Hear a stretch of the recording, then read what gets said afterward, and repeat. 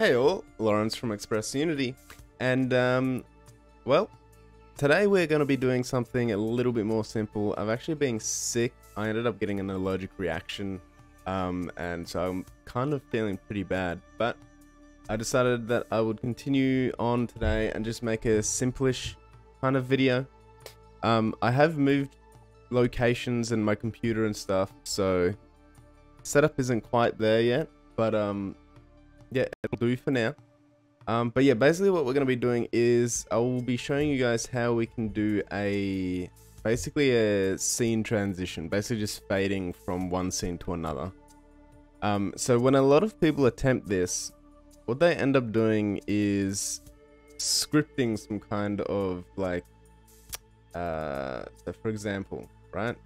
If we get a panel in the canvas,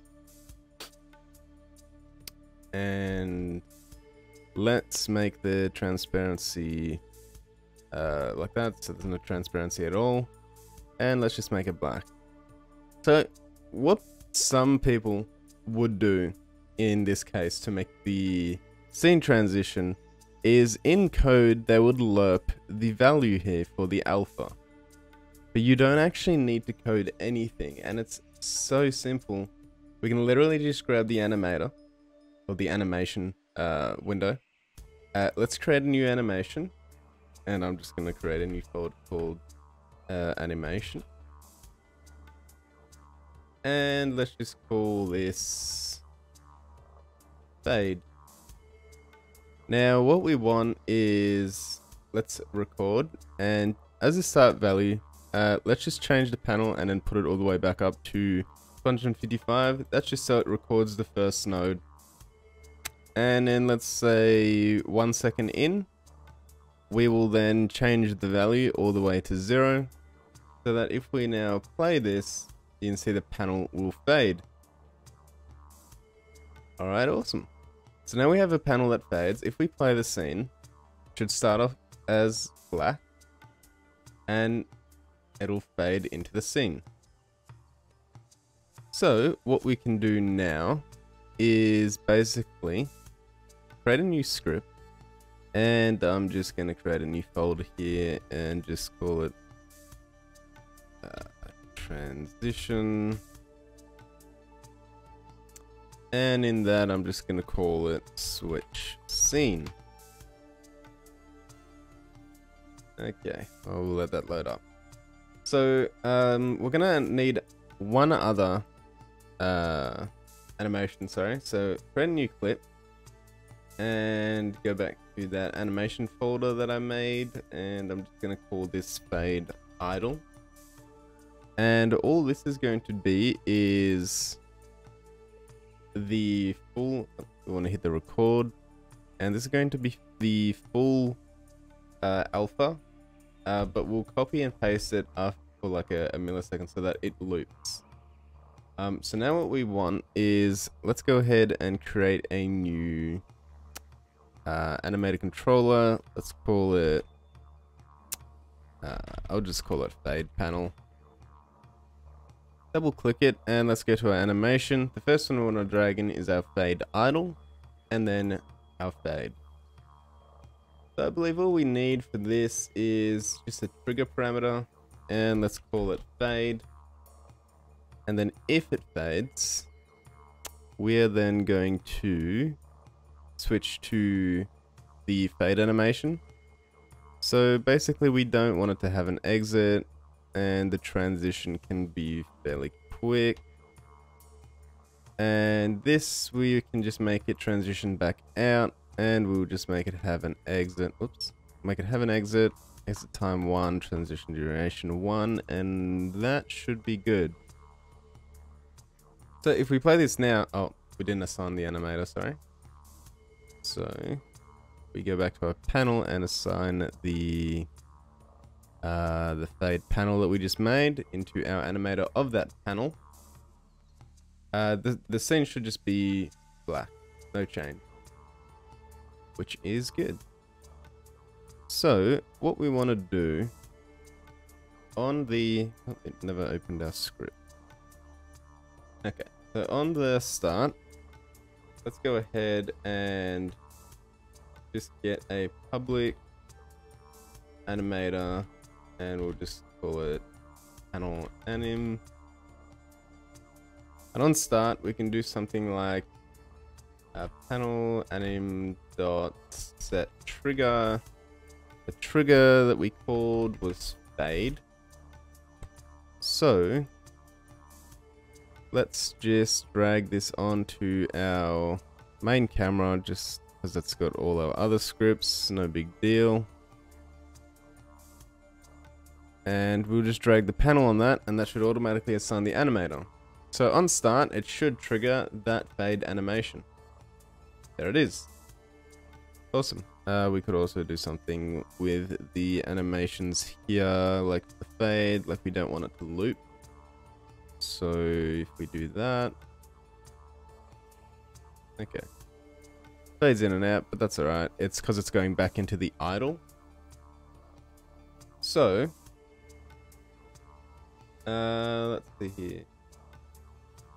I mean, we could, I don't even think we need to make it go back to the idle once it fades out. So once we trigger it, there it is. So once we trigger it, it just stays there. That should be fine.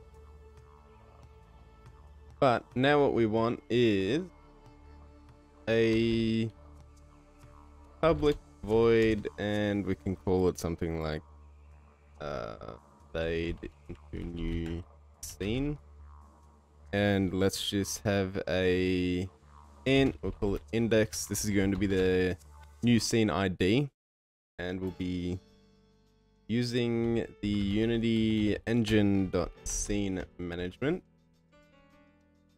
And we're going to say panel anim dot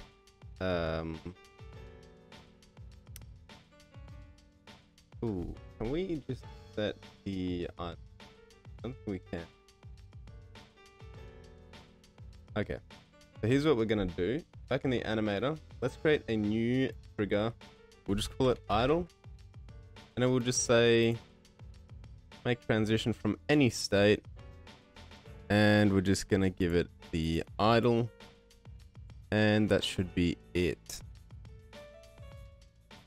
So once we do that, actually we do want to, no, we don't want to do it from any state. We'll do it from fade, because we should already be in the fade transition. So we'll just go from idle. We'll have the exit time. All this should be fine. Oh, actually we want to have one there and one for the duration. I think that should be good. So everything is set to 1 second.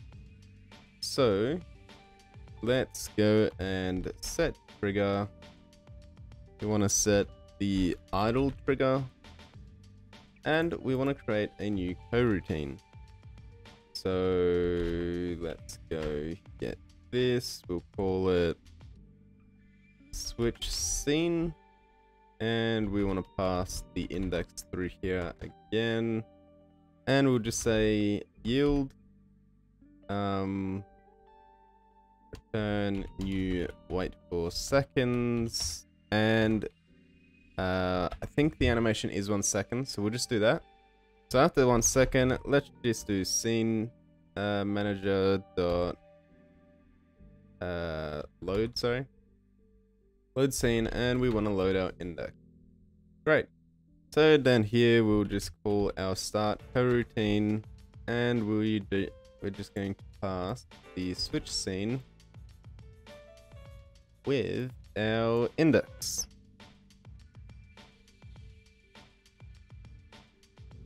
Alrighty, so I'm just going to do something very basic here, and I'm just going to say if input dot get key down key code dot space, and then we'll just say fade into new scene with the index of 1.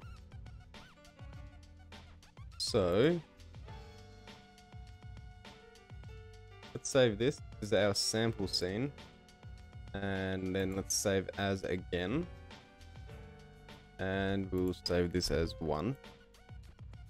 And if we go into our build settings, and don't know what that scene is, but I'm going to delete it.